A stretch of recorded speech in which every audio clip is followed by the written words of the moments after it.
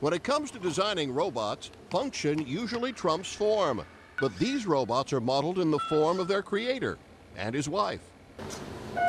And while that may make them more appealing to the human eye, just ask this youngster, what really makes these bots unique is the technology used to control them.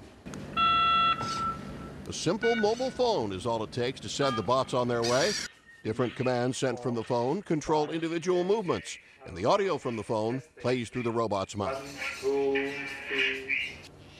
Bringing the robots to the mainstream market is still down the road, and the robots are expensive. They cost as much as $25,000, but researchers find the concept of a robotic double intriguing.